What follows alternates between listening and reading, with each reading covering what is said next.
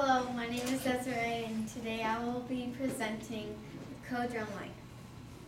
Okay, so this is the drone. It's a mini drone. Yeah. This is the wire you plug into your PC and your Bluetooth board.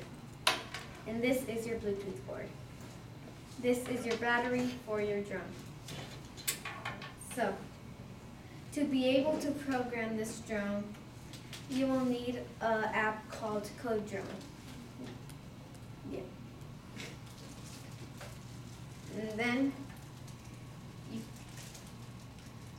you plug in your Bluetooth board and make sure to press your button and make sure the light is red.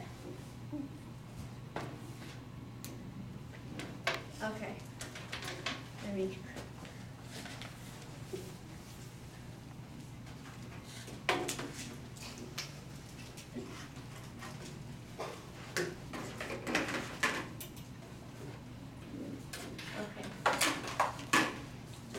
So this is what the app looks like when you first log into it.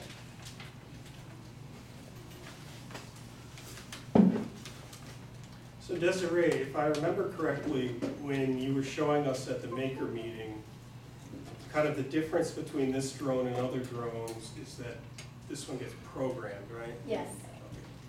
Versus a remote control car or something, right? Now, how are you programming it? By the app called Codrone. What language are you using? It's block programming. Snap. Scratch is a version of Snap. Snap is a version. Yeah, what you'll see a lot in these programming languages is these visual representations. It originally came out of MIT as Scratch, almost over 10 years ago now, maybe 15, and it's been used heavily and kind of recycled and added onto over time so that you could control it. It's a very visual environment, so you don't have to deal with typing code.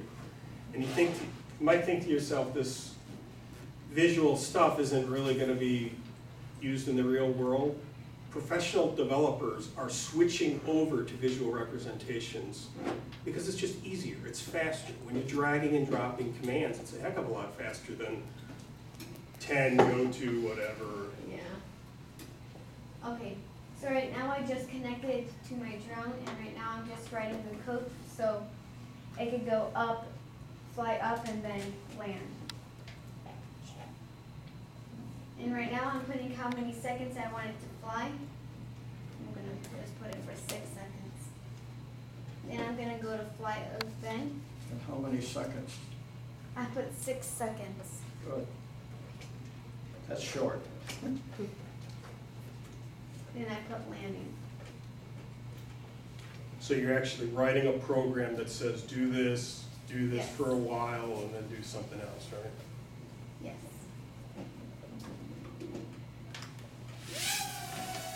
Magic.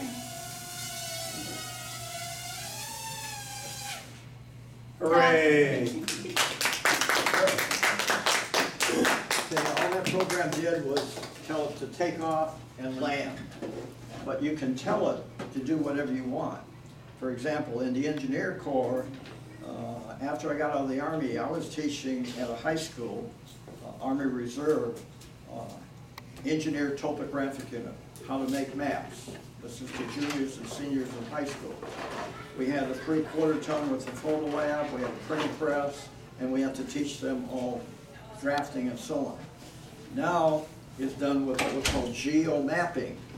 You take the drone up, you go up in the sky with the drone, you take a picture of the lake. Okay? When you get a picture of the lake down here, then you get a computer program that's going to make all the contours for you, which is very important. Any soldier knows going up a hill is pretty tough stuff, especially if the enemy's up there. And you tend to, in Korea, you always want to take the high ground, even in cowboy movies. So you must have a good map. And maps go out of date very quick. The aviation industry needs good maps.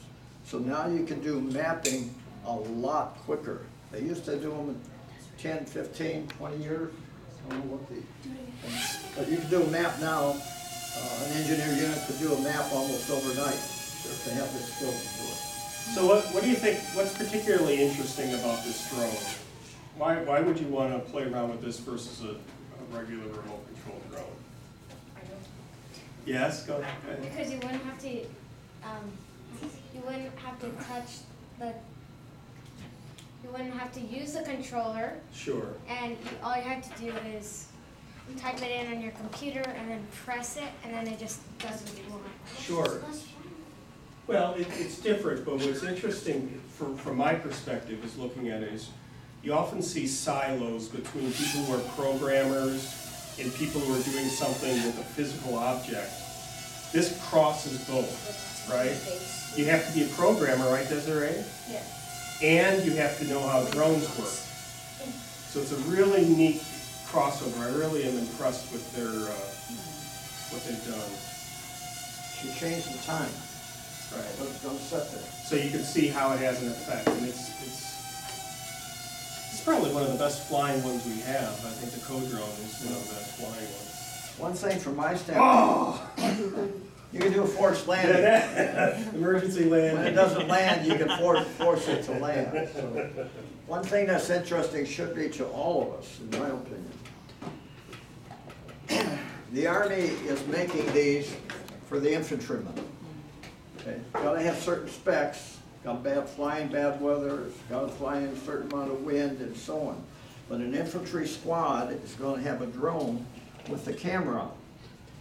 You wanna know where that machine gun is up on the hill, right? So now they'll be able to send a drone up and look over the site. Good, high quality video. The problem is, we do not have the technology in the United States to do it. We just let a contract for somebody in Europe to make one drone, handmade, $90,000 per drone for the U.S. infantry. Most people don't think about that, but think about what that means. And he's a toy maker. It's a toy-making company near Germany, over in one of those countries. And he's going to get $90,000 to make one. And he's probably going to get a contract for 100 or 200. So we've really got to start getting caught up on this high tech. Okay. Orlando? The water drone.